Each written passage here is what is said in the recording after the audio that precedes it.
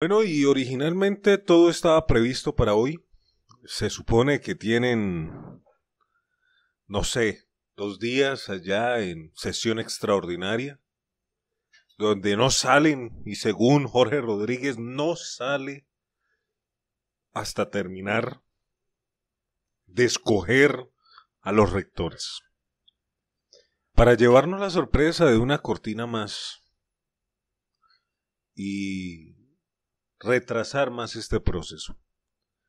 Usando obviamente lo que pasó con este grupo de muchachos que invitaron para distraer a las personas de los verdaderos planes de ellos. Y algo que yo he aprendido es que hay que observar y analizar bien qué está pasando con ellos y por qué sacan noticias y no les interesó ni siquiera la carrera de estos muchachos en sus plataformas, y miren lo que hoy tenemos en día.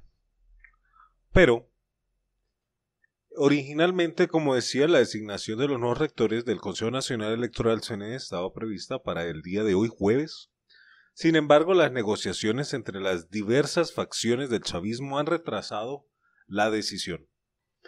Para mí sigue siendo un show de medios fantástico para realmente retrasar lo que realmente ya se sabe. Ustedes, y usted opine, ¿cree que de verdad este señor no sabe, o estos señores ya no saben a quién van a escoger, o quiénes son sus escogidos? Por supuesto que sí. ¿Qué están haciendo en esa asamblea? Comiendo, pasándola bueno, distrayéndose, para después decir, duramos tanto tiempo porque fue un trabajo exhausto para escoger. Si ellos ya saben a quién van a escoger. De acuerdo con el periodista Eugenio Martínez, el anuncio probablemente ocurrirá el 24 de agosto. O sea, pasamos a hoy 17 de agosto, 2 días atrás están en sesión extraordinaria. El show se tiene que mantener y tienen que darle rienda suelta a ese show. Más temprano el comunicador explicó que dentro del gobierno existen diversas facciones, o sea, que están divididos y por eso no han escogido el CNE. ¿Usted qué opina? La asamblea está dividida y por eso no hay resultados hoy. Que están debatiendo los nombres, para mí es un show. Una vez terminada esa discusión se dará pie para designación al resto de plazas para los no vinculados al chavismo.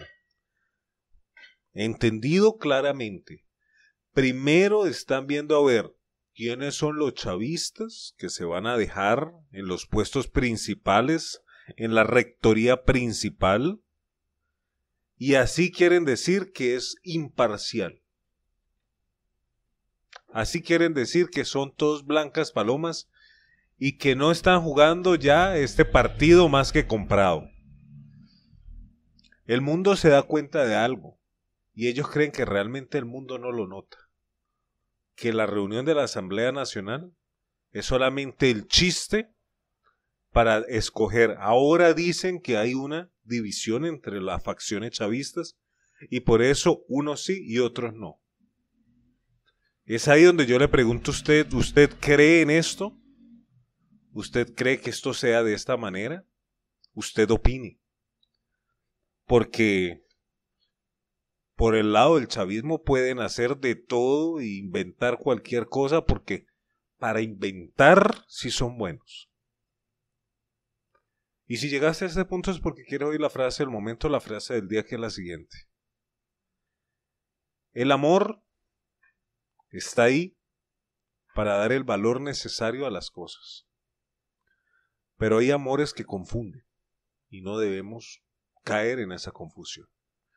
El amor puede ser engañoso, pero hay que tener en cuenta cómo y cuándo tenerlo en cuenta.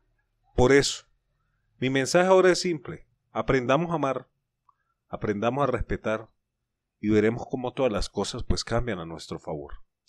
Ese es mi mensaje para estas horas del día. Gracias por compartir, multiplicar, extender, ser parte de esta hermosa familia. Un abrazo y hasta una próxima.